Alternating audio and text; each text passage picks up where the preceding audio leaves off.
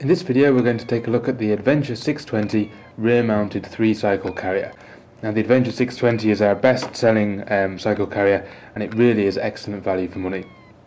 It comes pre-assembled, no tools are required, can fold up really flat, takes up minimal storage space. It'll take a maximum of 3 bikes or up to 45 kilos. Has an aluminium frame. Now fitting the carrier is a very simple job. You simply place it onto the back window or the back door of the car, hold it in place and adjust it into position using the plastic knobs as shown here. The carrier is held in place with 6 straps, 2 at the top, 2 for the side and 2 at the bottom. They hook over the edge of the boot panel, as you can see here. Now to adjust the straps you just simply pull on them. They're on a quick release system. It's important to tie up the straps, the loose end of the strap, when you have it adjusted to the right length, to stop it from flapping around.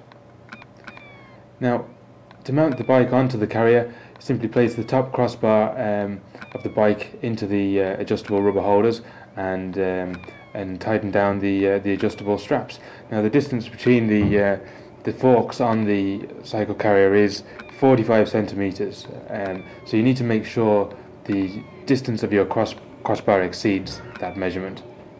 Now, another item to consider when you're buying a cycle rack is our range of straps and elastic bungees, ideal for strapping the wheels together or stopping the handlebars moving around on the bike, just to provide that extra bit of security when the bike is on the rack.